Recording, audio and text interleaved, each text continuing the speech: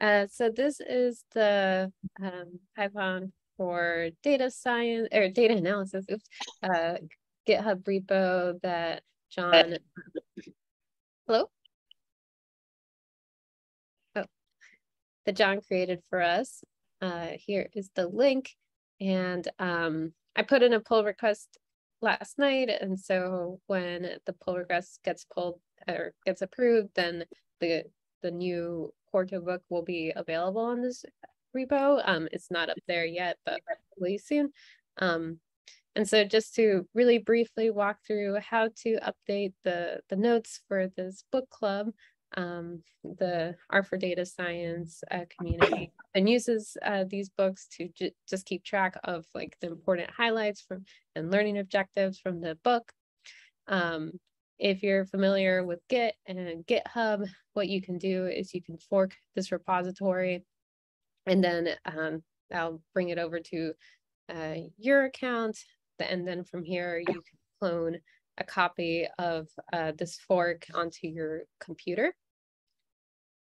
And so just to pull it up really fast, the book is built on Quarto, which is a new technical publishing platform. And what's great about Quarto is it takes things like, if you're familiar with R Markdown documents, Jupyter Notebooks, just regular Markdown documents, and has a lot of features and makes them into shareable formats, like a website, like you'll see in a second, create like decks and PDFs and all sorts of documents. The documentation is really, really good. So if you are brand new to either Quarto or all those kind of like literate programming like sort of systems, then highly recommend just starting here from the get started.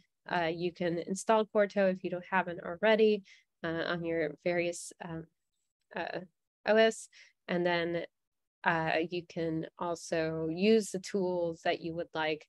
And so, for example, like I've usually used RStudio with Quarto, but since we're reading a Python book and I want to get familiar with the other IDEs, like now I'm using JupyterLab, and there are really clear instructions on how to get started.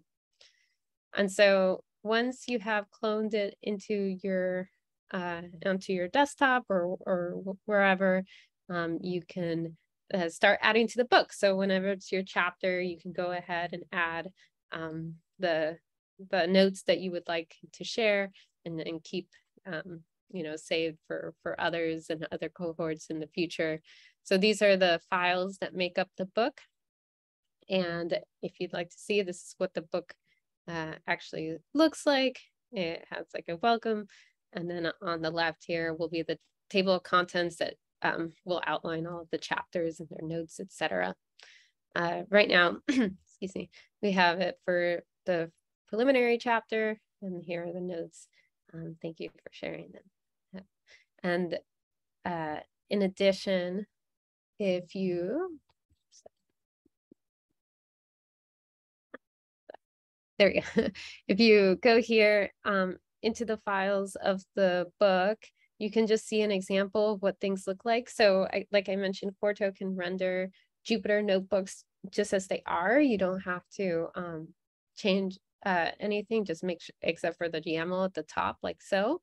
And so if that is what you're comfortable with, it could just look like that. If you want to dip your toes into Quarto, if you haven't already, I think the VS Code has like a really good extension. This is just what it looks like on JupyterLab. Again, the similar sort of YAML. And then if you're familiar with R Markdown, this sort of like mix of code and Markdown, and you can write your notes out this way. So here are the examples in case they're helpful for you. So say you've just presented a chapter, you want to put your notes up. How I would do it, at least, is you want to create a file for the chapter, like the main page of the chapter, and then your notes and anything else that you want to add. So if you have exercises you want to include or anything like that, but say like chapter 2, do main, let's just do a markdown file. And this will create file for you that you can call, like you can match it with the first one. I forget the name of this chapter, I'm sorry, but chapter 2. And save it. And then write your learning objectives here. And then for your actual notes, create another file that's like notes. And let's say this one, you want it to be a Python notebook.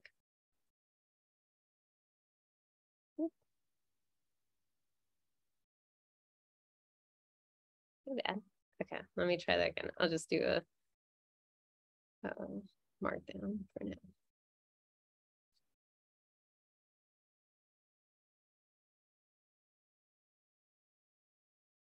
And then from here, you can just add all the notes as you want to, or like whatever you want to share with the folks.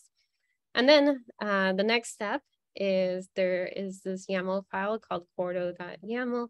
You open that up, and then you'll see here, this is like the structure of the entire book, and you just want to add your part, the files that you just created. And so like we just created this, .md, and this .md. So once you have all that ready to go, there's a couple of things that you can do. You can preview the book by going to your terminal and doing Quarto preview. So this will, like I said, preview the book, and you can see here now we have a new section for chapter 2 and the notes, which are blank because we haven't added anything. And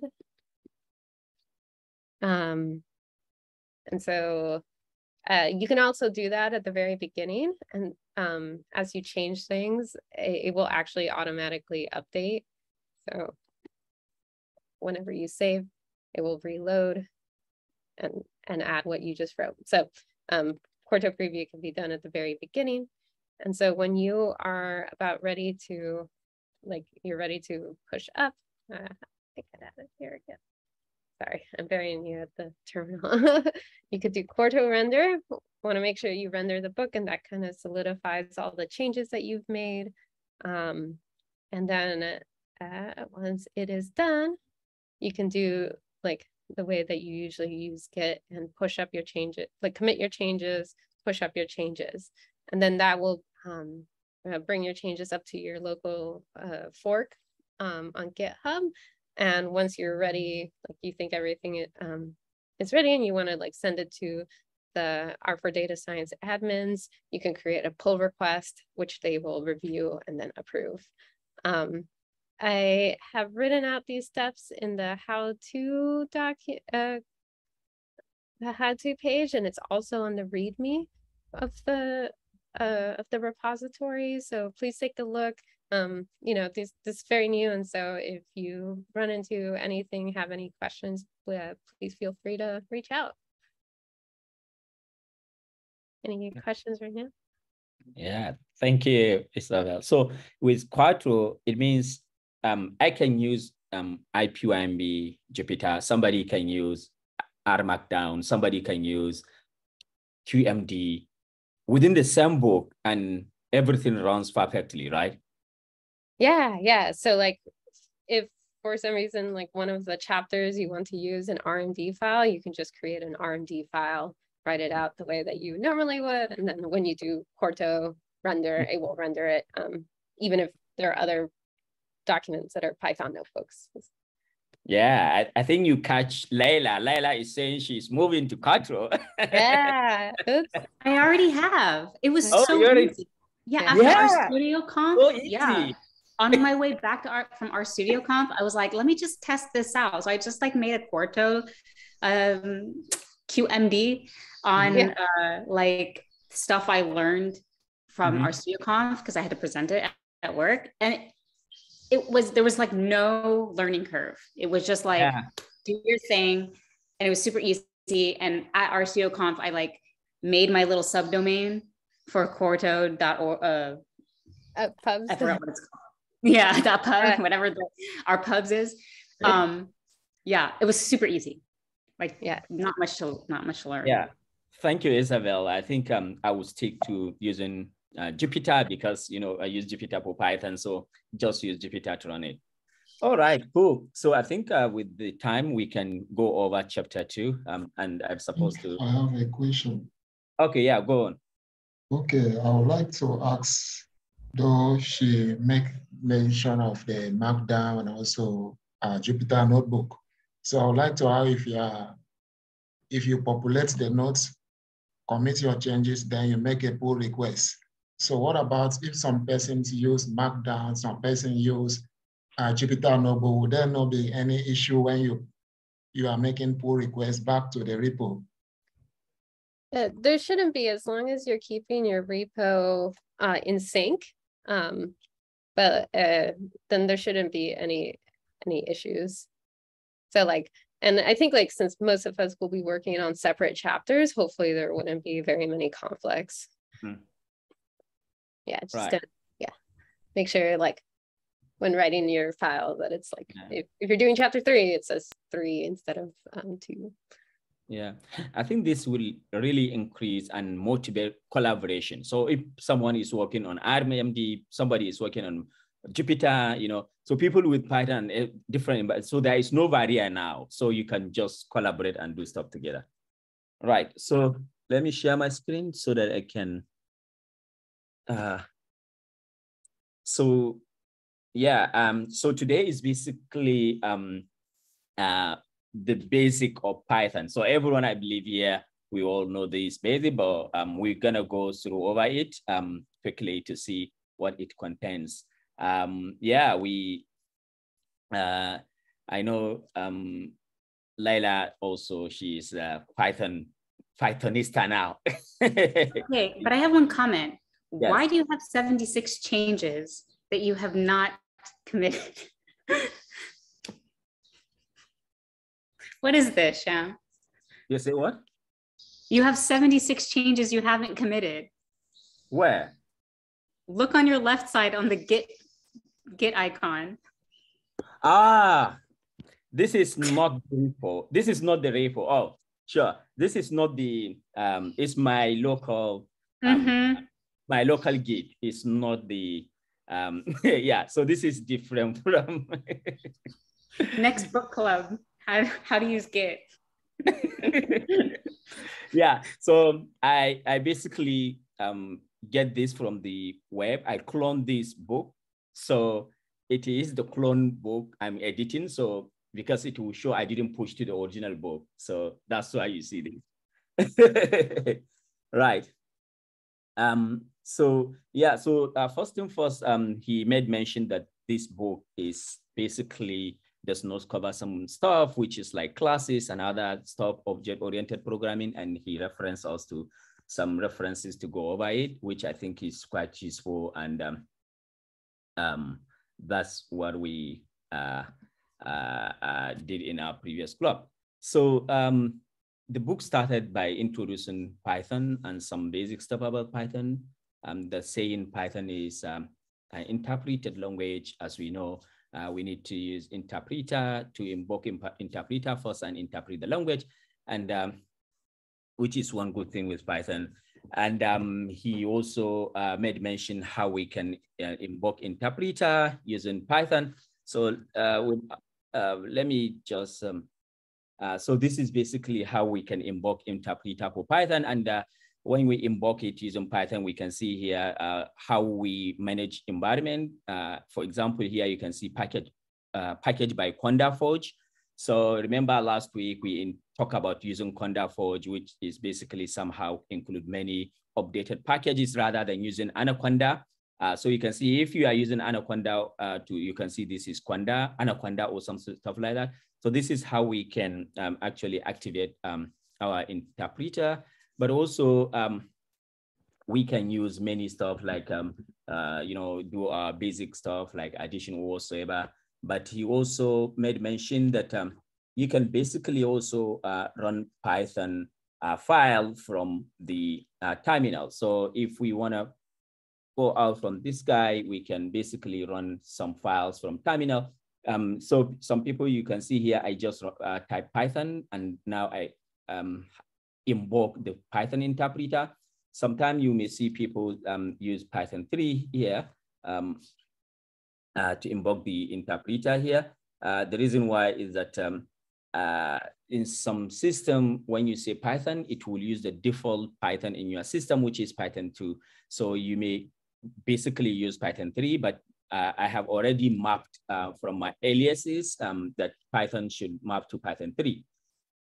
We can also use terminal to run a file, any file. For example, here I have a file called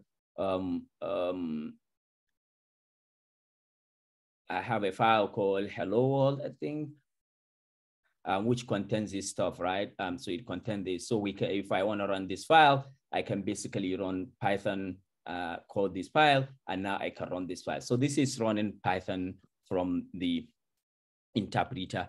But he also made mention that because Python interpreter basically, as we saw, does not actually have some kind of a really cool thing to do some advanced stuff. So a project started to, and it gave birth to what we call IPython. So IPython is basically a kind of, you can see, an enhanced interactive Python. So it's enhanced version of Python interpreter, and you can do a lot of stuff with that. For example, you can see this is more or less what we can do with for example, you can do this, and you can see in Python, in IPython, we have something like this, but in the normal Python, we have in the normal Python, we have this thing 2, 3. It's not 1 plus, it's not using numbers. So this is how we can basically differentiate between. So basically, he just introduced what is IPython and what is Python interpreter. And the next thing, he talked about Jupyter Notebooks, and saying that we can see here we can invoke IPython, but Jupyter Notebook is empowered by IPython. So when you are running Jupyter, for example, here we are running Jupyter Notebook, then at the backbone is IPython that empowers it. So IPython is really powerful. So if we want to run scripts in IPython as well, what we can do is instead, for example, we can use this, not this, we can use this command, we can say run. Yep, so we can, so it can run this. So you can see if you are using Python, normal interactive interpreter, you can just code the script with Python, but if you are using IPython, you can use this. So that's what he discussed, introduced at the introduction. Now, he took us through the basic of IPython, meaning saying that you can do a lot of stuff. For example, number one, he says you can do what is called you can still run block of code as you use in normal editor. You can also, you can have tab completion. So let me run this guy. So if we look at this, let me run this. So if we can see here, this is just something I create a function, add number. Okay, this is another function, this is another function. Oh, they are still the same thing, these functions. Yeah, they are still the same thing, maybe, I don't know. So you can see here, I have a function called add number, and here I have a class called add numbers. Oh, add numbers here, and here is add number. So what he's talking about is you can have what is called tab completion. So for example, here, if I create this function here, this is class. Now I can basically do, okay, let me do this. I can basically, for example, def add numbers, I have these. So in VS Code, you can have this kind of stuff that try to predict what you want to do. So if you have a function, you can see that, but we'll see what I mean by the other stuff.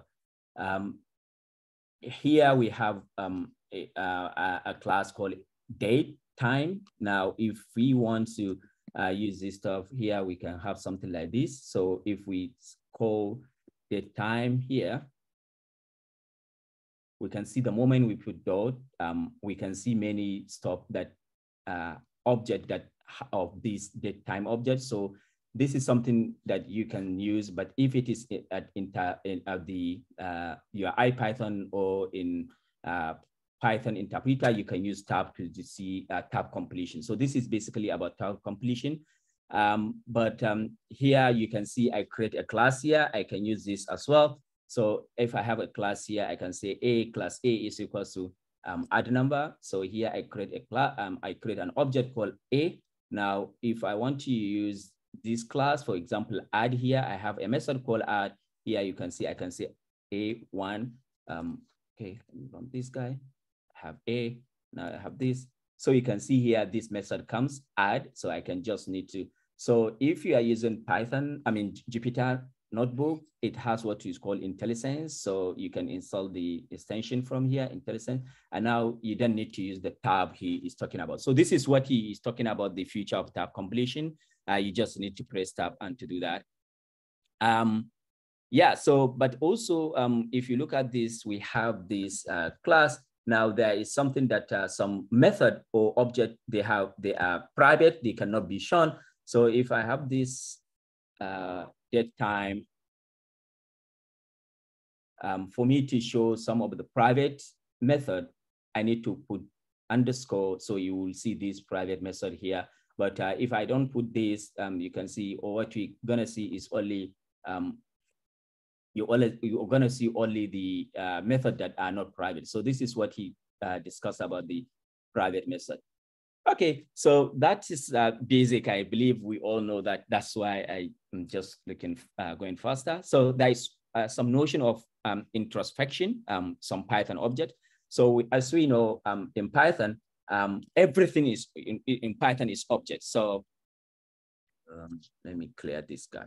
So everything in Python is object. So what this means, so let's assume here we have an object called message, and now we can have this variable called hello, and now we can use this comma to show some of the stuff that is included in this object. So this is called introspection. That is trying to introspect what is in the variable. So you can use this with variable, with functions, with module, with everything. You can do that. So you can see here, I have a method here. And now with this, I can now introspect this method. So you can see here, I can see the name of the method, what it does, this is the stuff, the argument. We can also use here, you can see I import OS, which is object. I can use this introspection, and you can see. So this is just this command for introspection. We can use double question mark for introspection as well. So what's the difference between the two? So we can see this is the same function I call add numbers, and it returns this. But remember here I have what is called what is the name of docstring.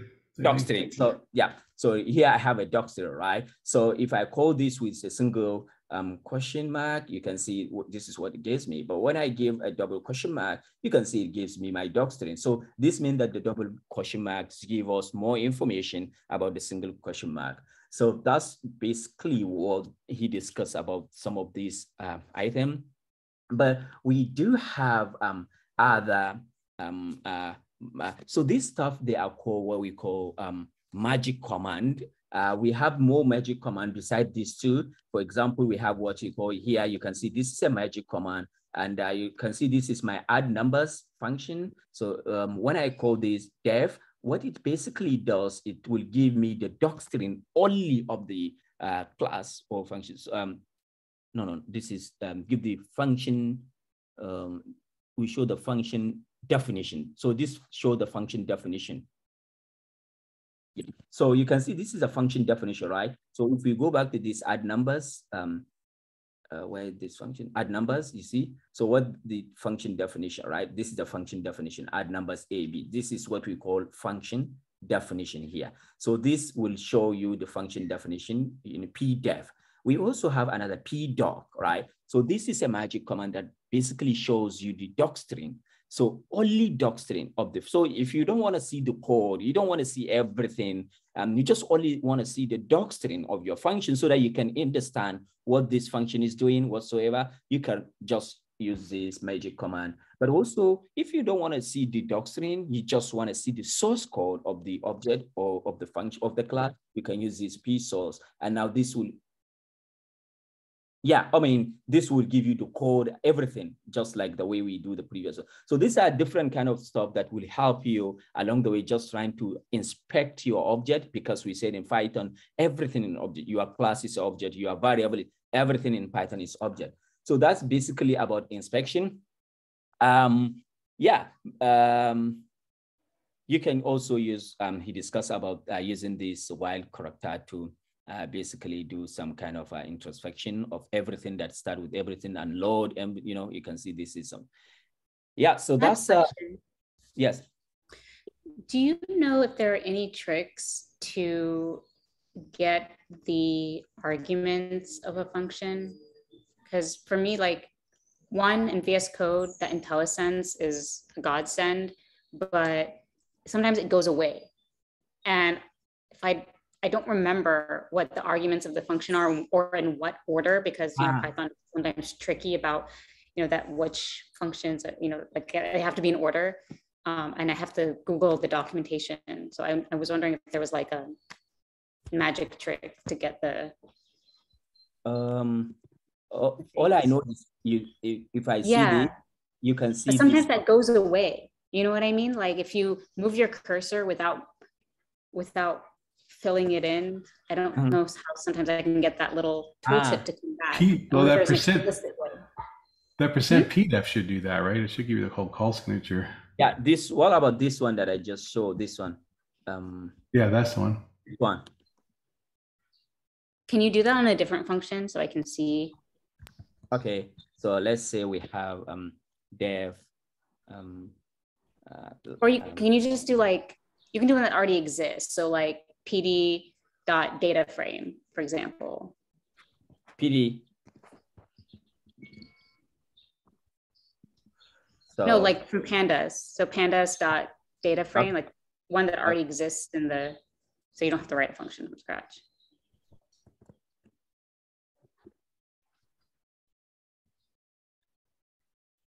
So yeah, I import pandas. What do you want? So I guess %pdef on data frame or something.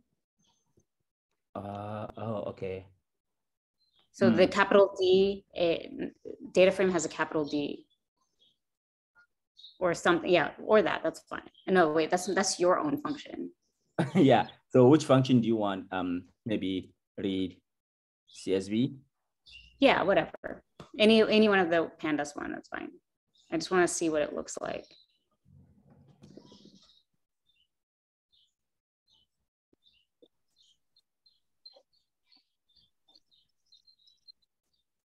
You have import pandas twice. And PD on line 1. Ah, you see. Yeah, you have to do PD dot. Yeah.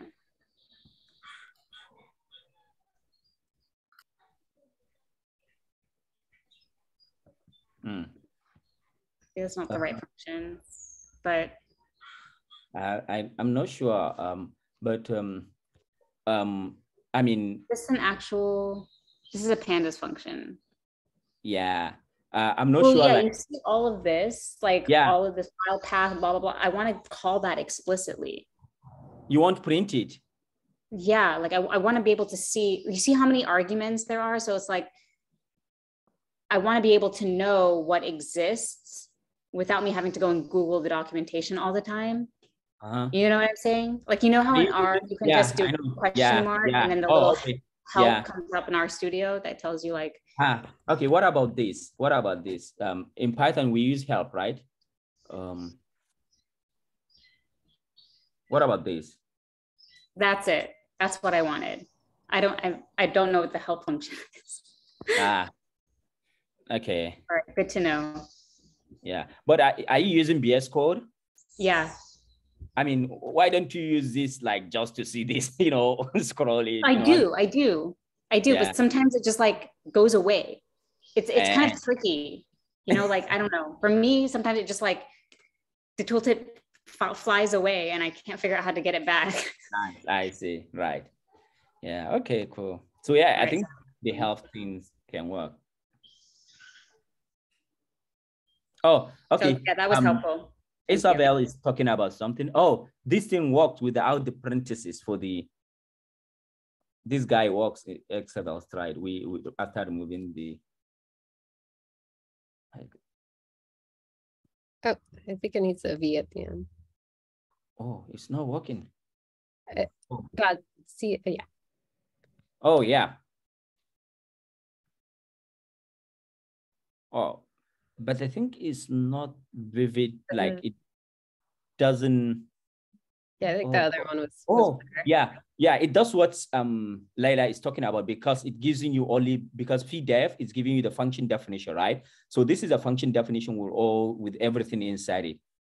The help one is not even what Layla is asking. The help one gives you the whole stuff about the functions, even the doctrine, the explanation, not only the function definition.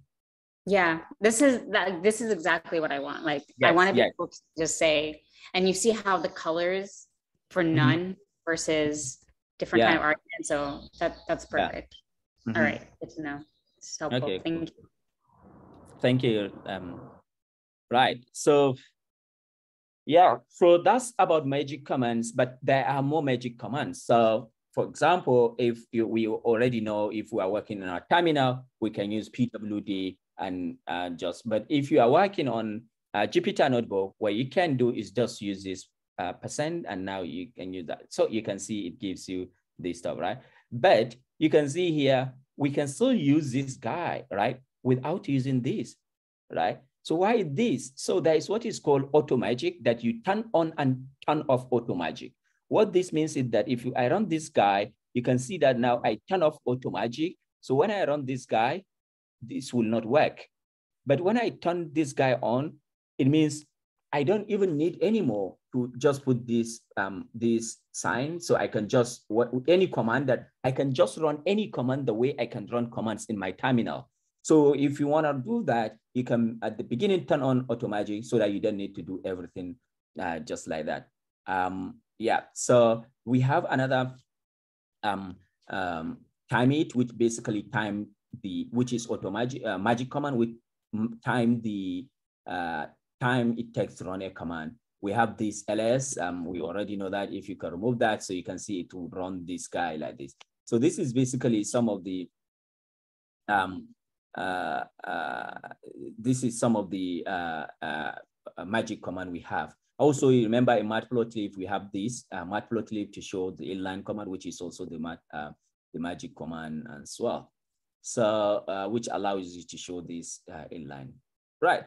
So there is one more thing. So if you remember here, we are using Jupyter. One thing with Jupyter, some people will find it, is if I run this guy, you can see I can only see the final result of, right, from the output. What about this guy? The result is not here. This is telling us the Jupyter to output only the last result. So you cannot see the previous one. What you can do, you can activate this with this, something like this. You can say, no, print everything. So we have different kind of argument here is, oh, when I run this guy, you can see I have my two out, right? By default, it is last. So in Jupyter, by default, it's last. So when I run this guy, you can see, and it gives me the last output. So sometimes if you are wondering, why do you need to have the output, all the output in the cells, you can activate it using this command. Yeah. Okay, so that's about that. Anyone wants to add something before we proceed? Okay, so yeah, so what he discussed next is about the Python basic. What he discussed about using indentation. We already know that Python use indentation, and whatsoever you see this colon, it says the next line, it expect indentation. So by default, it is recommended in the book to use full line indentation. So, but when we have this, the moment I put enter, you can see it already used 4-line indentation. So this is what Python used to show us indentation. He even said, love it or hate it. I really laugh with it. Significant white space is, in fact, a life of Python programmers. While it may seem boring at first, you will be hopefully grow to accustom it. So this kind of white space, it really gives people, ton of people coming Python from errors. Sometimes they say, why do we need this for? I mean, you know, you get a lot of errors. Yeah, so he proceeded with talking about what is called multiple line statement. So here we have A, B, C. We all assign variable value, but you can see Python are not terminators. Like other programming language, maybe you can use this, you know, to terminate the end of this line. So Python doesn't need that, but you can use this semicolon if you want to put everything in a single line so that you write them in a single line. What he proceeded is talking about Python in everything. Python and everything in Python is object. So whatsoever you do, Python class, you know, everything is object. So what he's saying is that what you use with one class, with one object, you can use with any other object. There is no difference. So that's what he meant. He proceeded with talking about object function, how we can do what is called call. So here we can see here we have A is a variable, which is a object A we created. Now, if we want to basically assess some method based on this object, which is a list, we can do this. We can say A dot. You can see many methods for the list will be available here. So here I say available 6. So I append 6 to the list. Now, when I call this, I add now 6. You can see I have this. So this means that when you want to call a function for any object, you will use a dot notation. So this is a dot notation. Just call your object, use dot. That is how you can assess method for a particular object. But what about if I have this A is equals to maybe string, something like this? We can see here we have A is string. Now, if I have this guy, I can see that when I say A dot, I run this guy, when I say A dot, you can see this gives me method different from the previous one, right? So when I call this guy first, I have A, which is list, but when I call A dot, you can see append, that is a method, or clear, which will clear this list. So it will invoke method related to that object. So here, when we invoke this capitalize, it will capitalize. Am I correct? Oh, okay. I need to run this guy. So when I call this, I don't know what is Scalesfold. I don't know. So string, what is Scalesfold? Anyone knows what is Scalesfold? Return a version of string suitable for caseless comparison. Okay. Also, so so A dot capitalize. So we have this. It will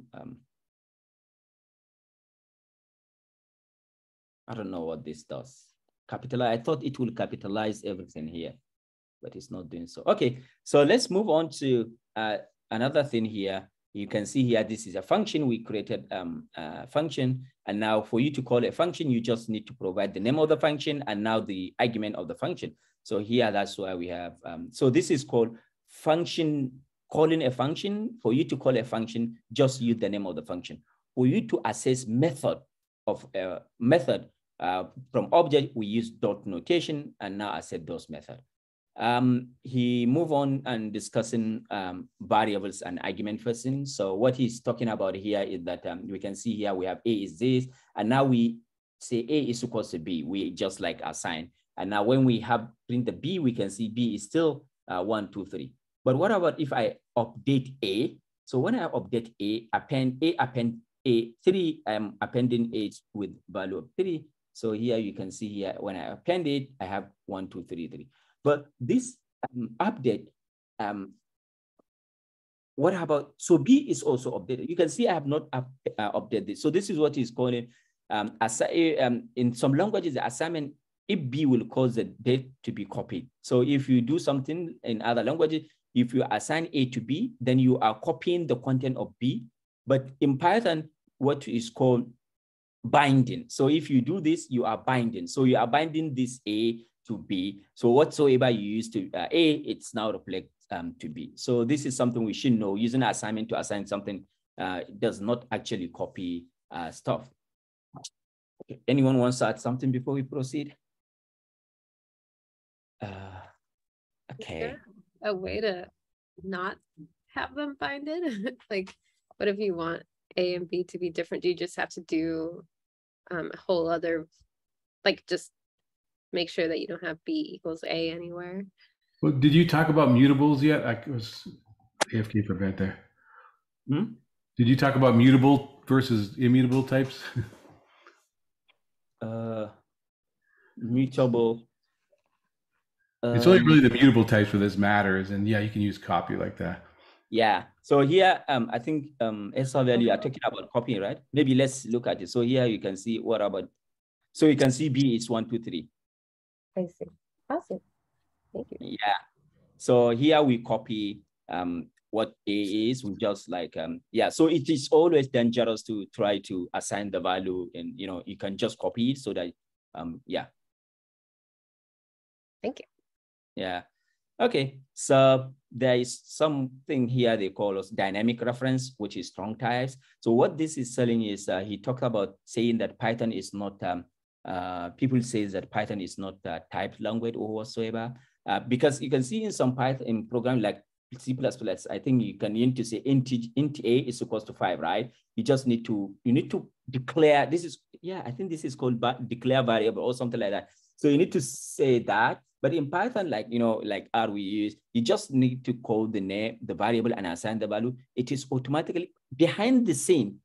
Python is assigning the type of that variable, but it abstracts this thing. This is one of the reasons why Python is slow programming language, because behind the scene, it is doing a lot of tasks. So if you say A equals to 5, and you run this, behind this interpreter will now assign the right type to 5. Which is A, it should be integer. So if you look at this, A is equals to 5. I mean, A is integer, right? When we use this guy, A is equals string. So what is happening behind the scene? There is this loading. I mean, in a nutshell, this is what are the reason why Python is slow. They use what you call, I forgot the name, this kind of stuff that it takes to convert this object from here to make it fully stop. But if we look at this guy, we use this, for example, 5 plus 5, it gives us 11. But when we use this guy, we can see that this gives us an, so Python says this two different things and cannot add them. So in some programming language, what will happen is that this 6 will be typecast maybe to string, and now it will be 5, 5. Or this 5 will be typecast, automatically. So you can see in some language, the string 5 might be implicitly converted or cast. I'm not sure what is happening in R. In R, what happens if we try to do this? I forgot actually. Anyone can help us in R if I try to? I think in R is going to pass it to a certain class. Yes. Right. Okay. Yeah. So yeah. So in other languages, so in Python, such implicit casting are not allowed. This regard, we say Python is a strongly typed language. So in this case, Python is strongly typed language. You cannot do that. So in Python, in R, you have error as well. Okay, Python, non-numeric argument to binary. So string kind of trumps all with coercion. So like if you do string plus int, it's going to give you this error. If you do string plus string, then it'll probably coerce to a string. Okay. I don't know I can't remember R actually. It was kind of sad. I can't remember R. Right. Okay. So yeah, so we can also check object instance, what class that object is. For example, we want to make sure maybe you are receiving input from the user and you want to make sure the user what types is a string or is an integer. So you can use this function. It's instance, you put the object and you put the class, the data type you want. So here we are checking whether these guys are string. So you can see the A is string, yeah, but the B is not a string, right? So this is some ways to check your, and also you can check two things. If you inspect your user to input whether just a number, not a string. So you can check whether it is integer, whether it is float. So you can use these two guys, int and float, to make sure that what the user is imputing is something of real values, not a string. Yeah, so that's what he discussed. Yeah, anyone? Okay, anything? That's what he discussed there. And also he discussed something, attribute and method, which we already discussed here. So for example, here we have a variable B equals, this is Kaduna, which is a state in my country, Nigeria. So what he was saying here is that we have, for each object, we have its attribute and method. So here I have this B, which is an object. Now I have different method for this object, which I've already talked about. This is lower, is method regarding to that. And yeah, so that's about the object method. I already showed that. So here we have this stuff, dir. It also shows you everything related to particular object. So here you can see, for example, when I have this object, so now in VS Code, I can just use this B. I can use B dot to see all this stuff, right? But if you don't have this stuff, you can use this dir. So it will shows you everything here. But as you can see here, it starts with the private classes and stuff like that. And now the normal ones are shown at the end. Yeah. Okay. What is this? Okay.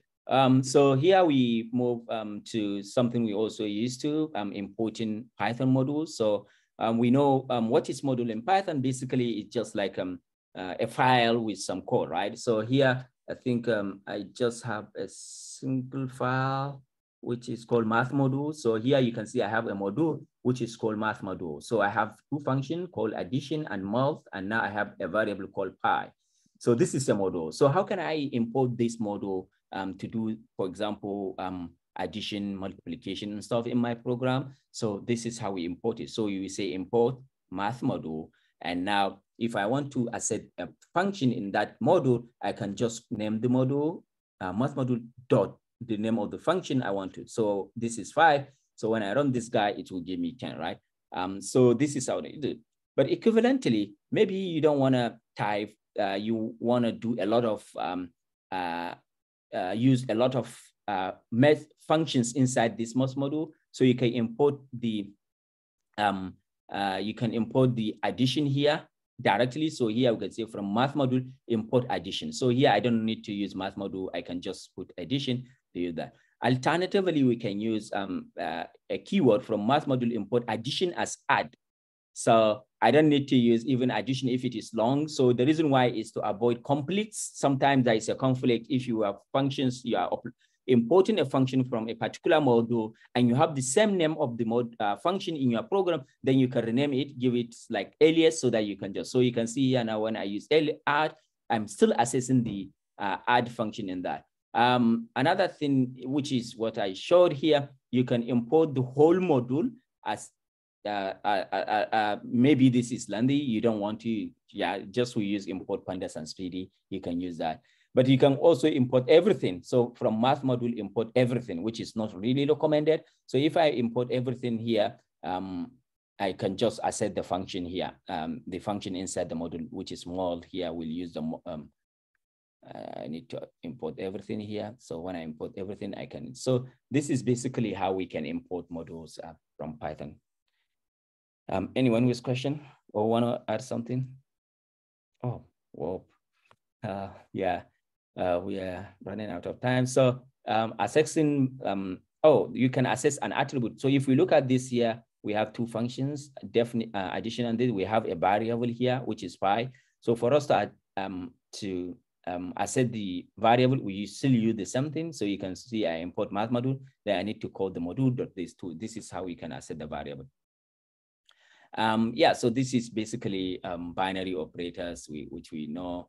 He talks about mutable and immutable objects. So in Python, some objects are mutable, some are not mutable, meaning you cannot change the content. So here we can see when we have this a list here, I create a list with 2, 2, 4, 5. I can update the list. I can add one to the end of the list. So this is mutable. You can update its content. But we have what is called tuple. A tuple is not immutable. So you can see here, at least we use a square bracket here. This is what doing it. But we have another variable called tuple. So here we have tuple. You can see here we use square bracket with donate tuple. But we cannot update this tuple. So when you try to do this, this will give you an error. This tuple is says to be immutable object. List is said to be mutable because we can update its content. He discussed about various scalar types of Python. We have non, string, byte, float, boolean. So in Python, we have only float and integer. Rather in R, we have many things to represent real number, right? But in Python, we have only float and integer. I think we don't have double. So we have these guys to import arbitrary precision integer, but this is, no, there is no separate double type here. So yeah, so this is how we can normal calculation. And here, this is a string. Yeah, string is also immutable. So remember, string is also immutable.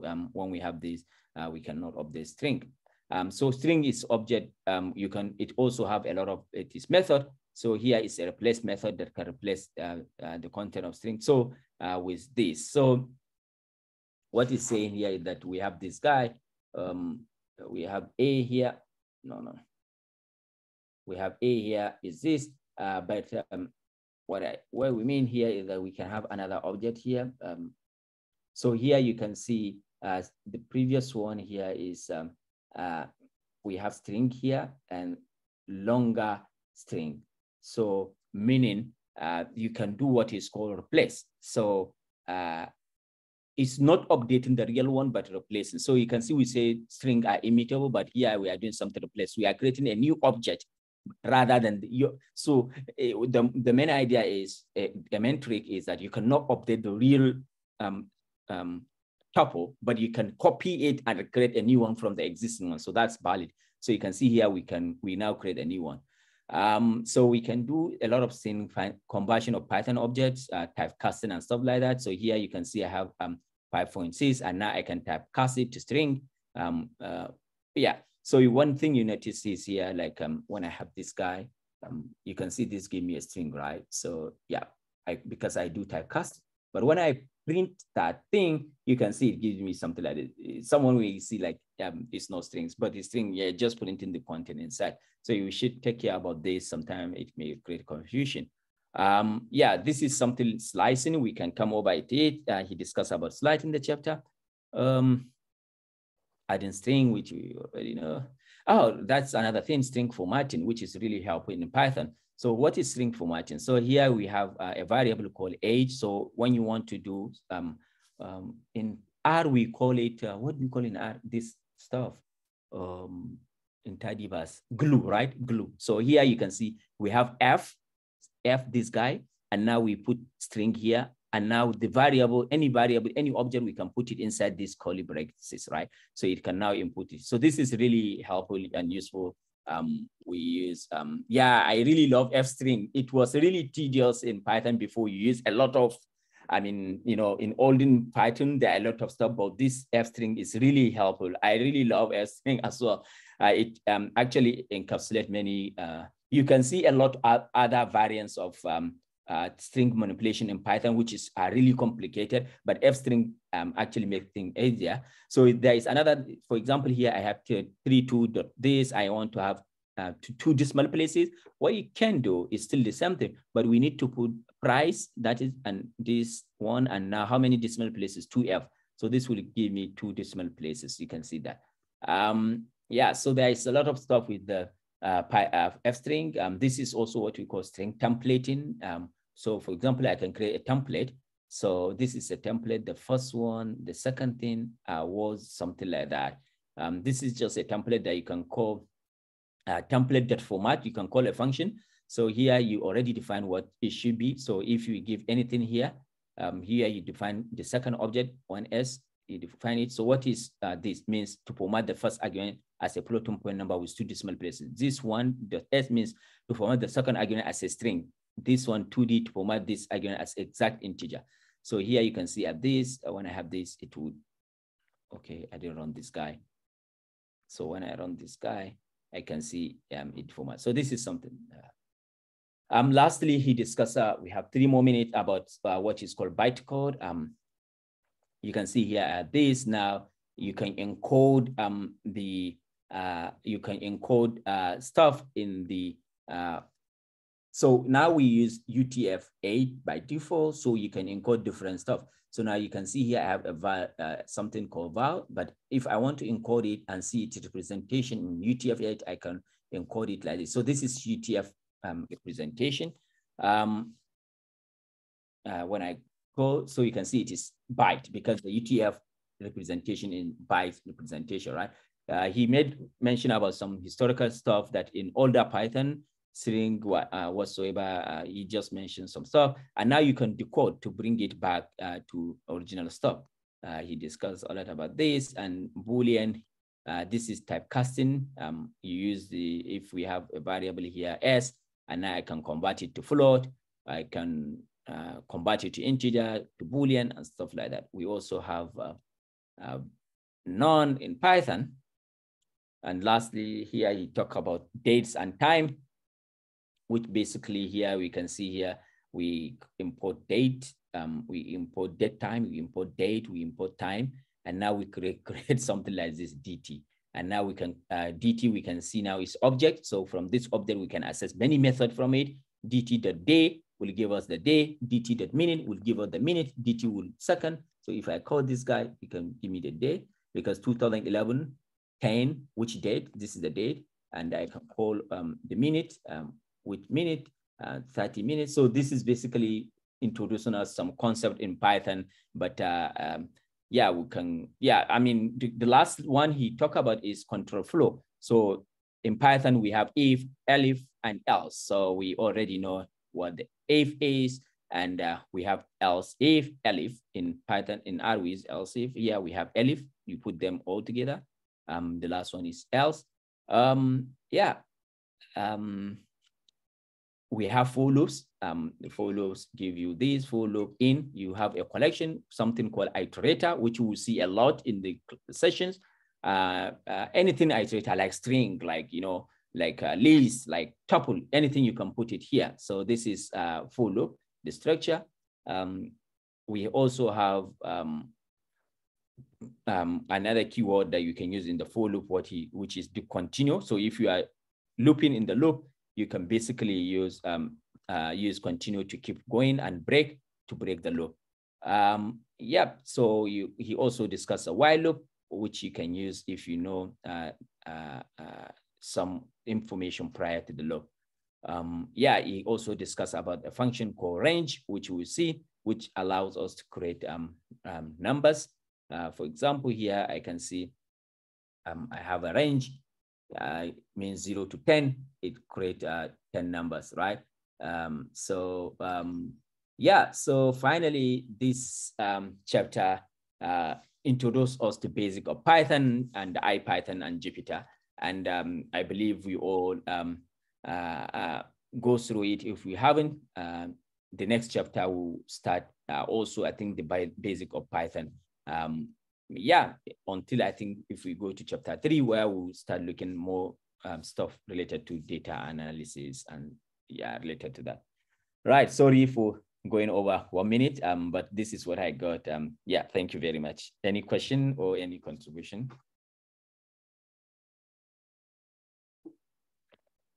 All right, Oluwafemi, any question or contribution? No question. I think it was a good presentation. Thank you very much. Okay, so thank you all very much for joining. Yeah, thank you. Appreciate it. Thank you all. Yeah, so thank you all, guys, and thank you for joining. And we see you next week. Thank you very much.